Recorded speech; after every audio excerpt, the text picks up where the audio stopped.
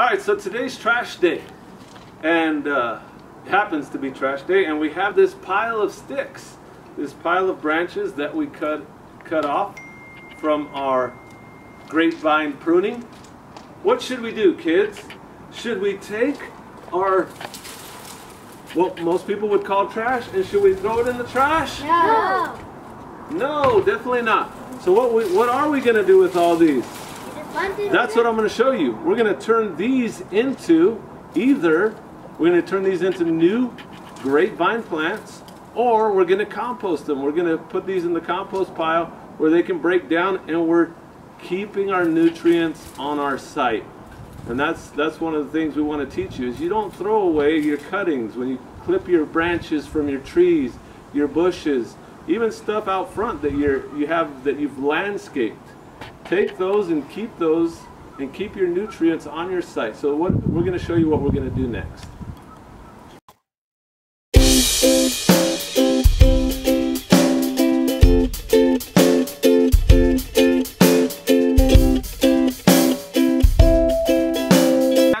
So now we're back in the garden, and I've dragged my pile of sticks here from the side of the house, slash front of the house, back here into the garden, and I'm going to show you what you can do with these sticks.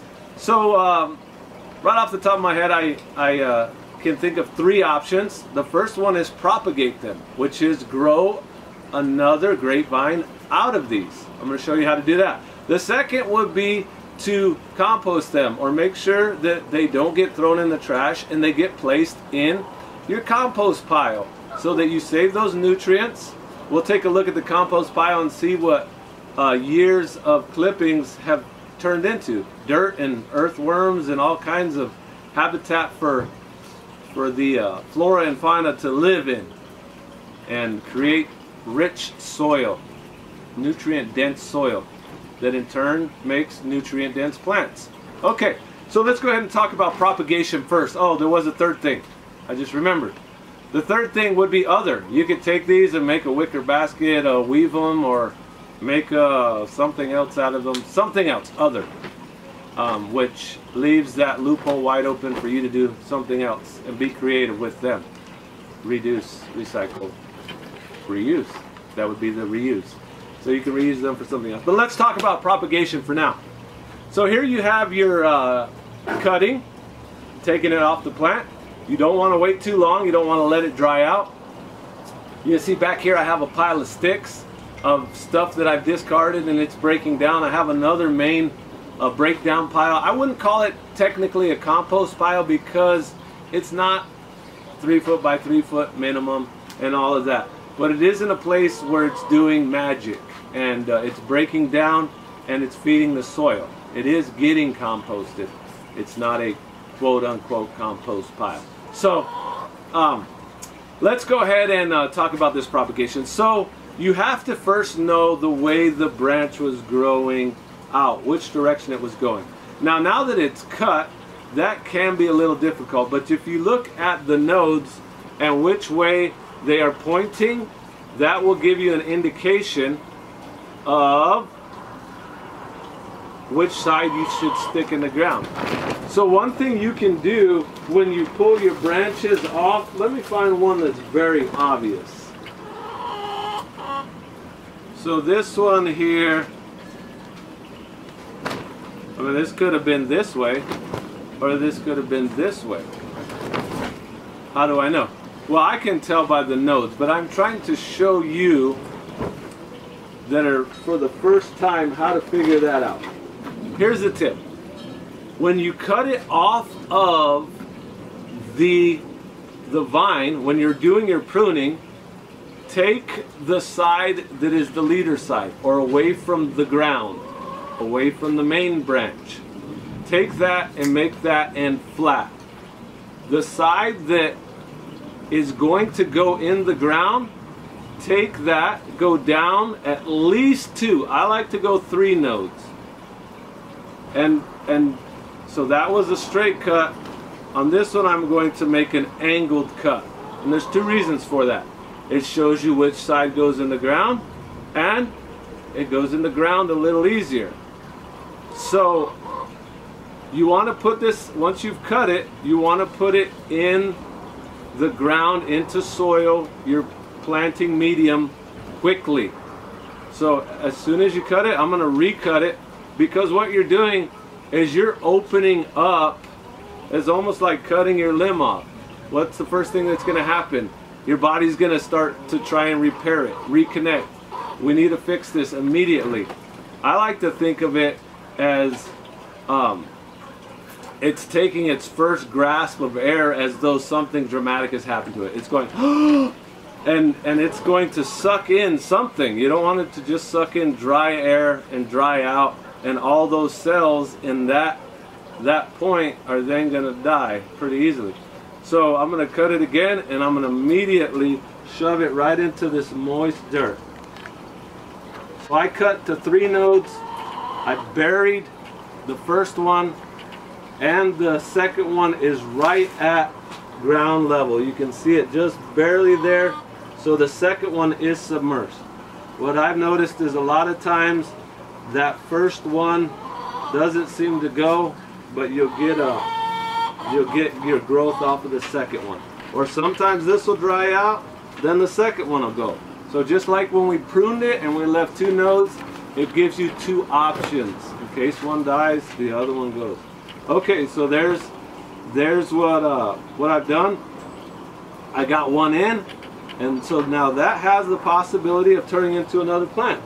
So what you want to look for, here's a branch that was up under the carport over when I took those cuttings earlier. You don't want to use something that's completely green. It doesn't have that woody layer. I'm actually looking for something like that. This was actually the only section that was kind of like that.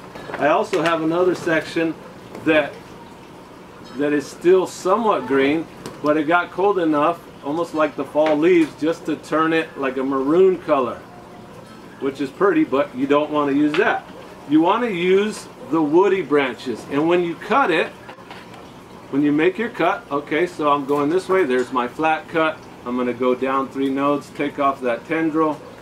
I'm going to go down 3, and you want to leave about 1 inch there. You don't want to cut it too long. You want it to be kind of close to that node. So I got 3. That's exactly what it should look like. And then the other note that I would give you is when you cut it, you should see green.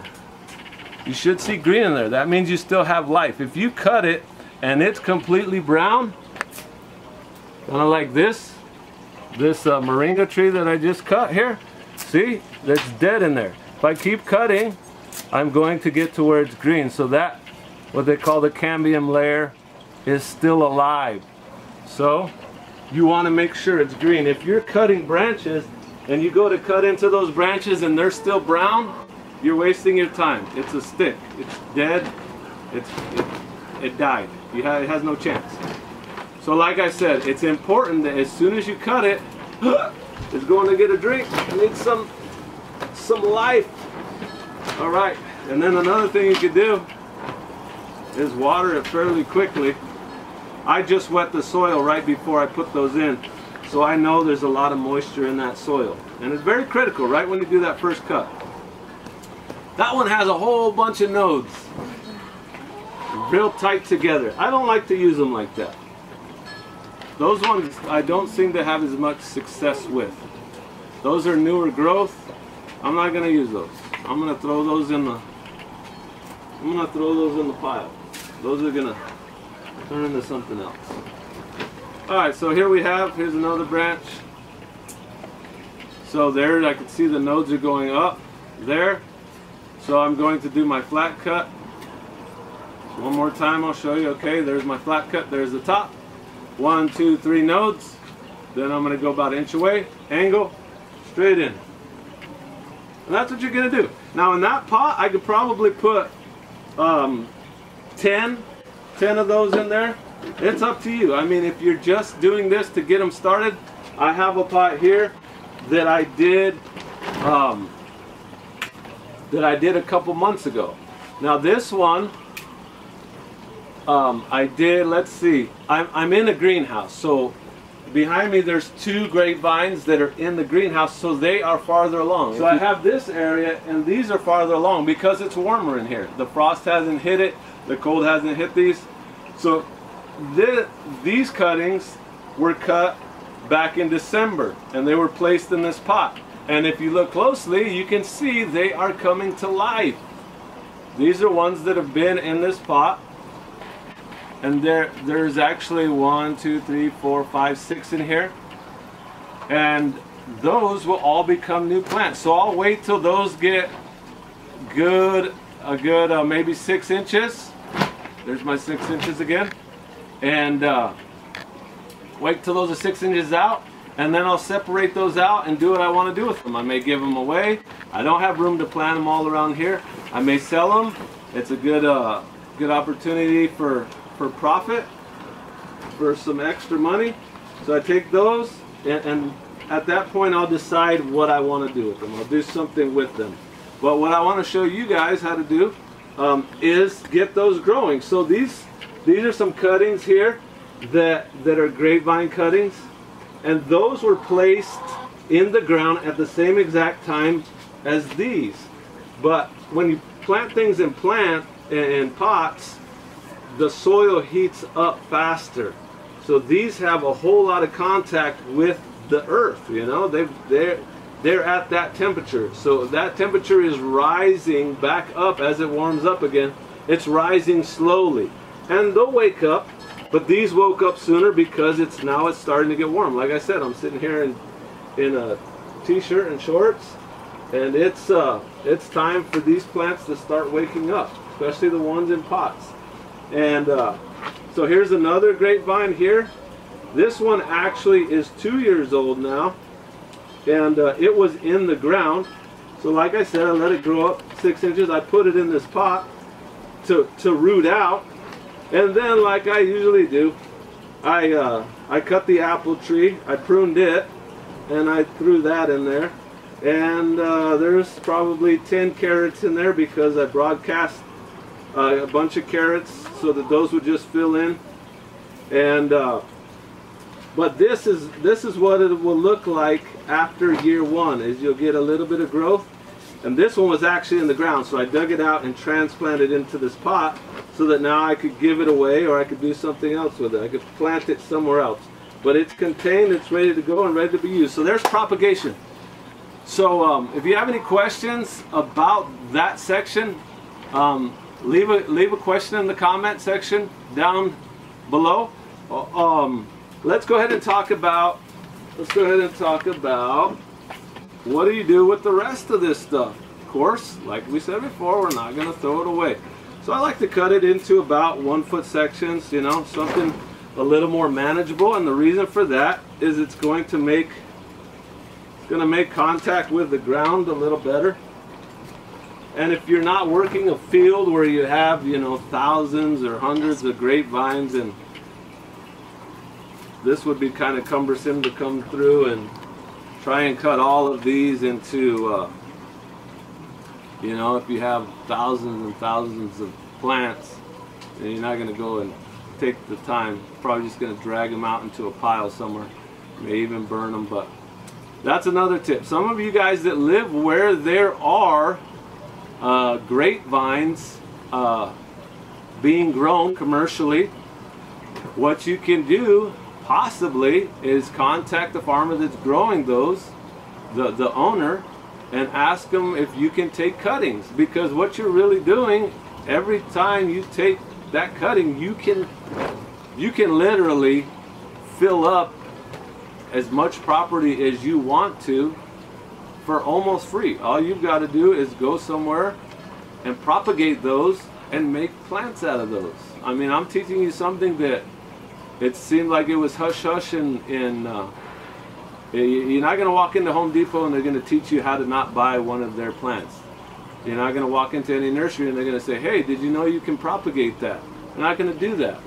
So these are ways that you can grow and multiply plants and use this system for almost free. It's just going to take some time and effort, but you could make thousands, millions of grapevines. just by doing this, and other plants, and I'll show you other plants. Like I said, I have an apple tree there. That's just the cutting, and that'll root out, and that'll become a tree. We'll go into grafting and rootstock and all that in another video, but rootstock is not necessary for grapevines. Let's get back to the composting.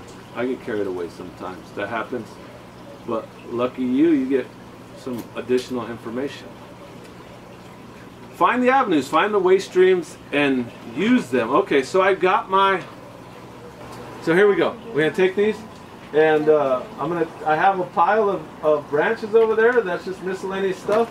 This area of my yard, this is the north side of the wall. So probably up to about, depending on the time of the year, of course, 3 feet in. I'm not going to ever get sun there. So it's going to have a hard time growing things in that item. So that's kind of a dead zone. So all I'm going to do is I'm going to add them there. But this is the magic of it. Check this out. Come a little closer. Okay, so this is one of the piles that I started recently. I had a bunch of leftover grapevine cuttings and apple cuttings. Here's a big chunk of apple. Here's a little tip for these as well. Grapevines and apple branches are great for rabbits. Rabbits really love them. So there would be part of your other use. You can give them to those animals. It's great for rabbits' teeth because they get to gnaw on something hard, and they love it. They enjoy it. They'll chew all the bark off of apple branches, and there's a little tip, another side tip. So these branches that we've cut up into about 1 foot sections, we're going to stick on there. That's it. We don't throw them away. Now, I will tell you this, the more contact area that these have with the soil, the faster they're going to break down. I'm not in a hurry to make this go away. This will break down over time. It's out of the way. Like I said, it's kind of in a dead zone. But if I wanted to speed it up, what I could do is I could take some soil here, and I could kind of pile it up where you may, wherever you're at in another area, you may need to bring in more soil because wherever you're at, you don't have a whole lot of soil right there. But that will speed up the process. The more contact area you have, and a lot of people they'll stack that. But what I found is if it is getting a little moisture in there, you're actually creating a little habitat. I like to have a little bit of an area where those beneficial insects can grow, where the spiders have somewhere to live, and this is a perfect place for them. They can get under there and they can hide, and they have a little spot. They're not out in the open.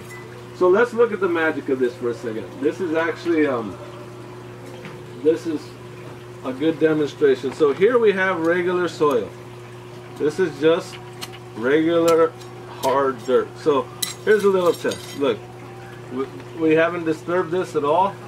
We're just going to push this in, and that's about how far it goes in. I'm trying to keep about the same pressure, and then let's look at what we got under there. That's just dirt, right? You don't see any worms, not a whole lot of life. This is just out in the open soil. Let's do that again. There we go. That is fairly soft there. The water actually drains down from here and keeps this area pretty moist. So it is actually fairly soft. But you're not seeing a whole lot of that. There is a little bit of darker dirt there. But my point is that it's fairly hard dirt in here. This is not real conditioned soil. Okay, so there's that. There's Exhibit 8. Now let's look over here under our wood pile. This is a pile that's been sitting here for about, I would guess, about 6 or 8 months. And then next I'm going to show you the premium pile, where all the good stuff comes from. We call that the worm heaven. So let's look under here. So we're just going to start taking this away, and let's see what we got under here. You see how easily that goes into the ground?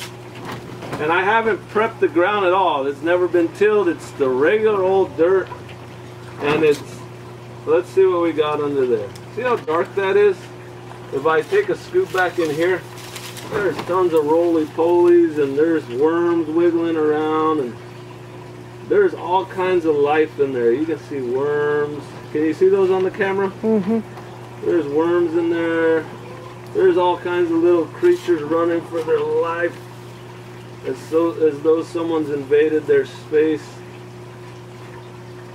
And that's what you want to see in soil. That's what soil should look like. That's what the forest floor looks like underneath all that. So look, here's a 1-year-old apple branch, and this is what happens to it. Look, it just becomes super spongy. Man, you'd love to see that. Don't throw that in the trash. That's just craziness. Look at this. This is pretty neat. Look, there's a worm that actually, he found the sweet spot. You see him in there? He's eating his way right through a little slice of heaven. And I just came and ruined his day. But look. That's super soft stuff right there. And that's breaking down. It's doing what it's supposed to do. And that's going to turn into beautiful soil. So don't throw those branches away. That's the main point of that. Take whatever you don't propagate. Take whatever you don't propagate and compost it. Put it back in the ground. Put it somewhere where it can break down. Find your little spot. Now let's go over to the sweet spot. Okay, so now we're back over here. We're only really probably 6 feet away from that other spot. We're along that south wall. That way is south, so this way is north. So cast a shadow here. I'm not getting a whole lot growing. I mean, this is about the stop point. You can see the cilantro in here. Now this has been undisturbed for a while. Of course, I'll come in here sometimes, especially when I'm setting up a new pot and I really want some good soil in there.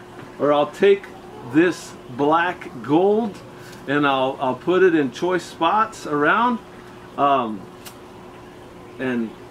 give the plants some food. So check this out. This has been undisturbed for a couple months. This has got some old hay. It's got branches in here. That's probably a apple. It's just got some miscellaneous stuff in here. That looks like a dead branch. So as I pull this away, it's got a lot of rabbit droppings too. So that's a cycle. So look at that golden magic. Look at that. Look at all those worms in there. That's what you want to see. That's the good stuff. That's what we're going to turn those cuttings into. The ones that we did not propagate. We're going to put those back in there. Look at that beetle. Little friend of the forest there. Little feller. There's all kinds of stuff in there helping the system out. There you go. Here's a... Look at that. Look at that. That is the magic right there. So there you go. Papa, can you toss that in there? Alright, so that's about it. So take those cuttings, use those cuttings, propagate them, compost them, use them for something else. Be creative. Alright guys, we're out. Hope you learned something. Leave a question, comment. Take care. Oh, I forgot something. Don't forget to like, share, and subscribe. Take these videos, share them on Facebook. You see something that you think, hey, you know, my buddy, he would like this. Send him a text message. Click that share. It looks like a little box with the arrow. Hit that share, send him a text message. Subscribe. I'm going to encourage you guys, get on the bandwagon. Well, the bandwagon's just starting out. And let's get this channel rolling. Let's spread these good news and get as many people growing as much stuff as possible. Help me out here, guys. I've got my my cuttings here. Did I lose my head? Sorry, there's a bee. Okay. Bees happen. The friends of the forest. Don't kill the friends of the forest. Okay.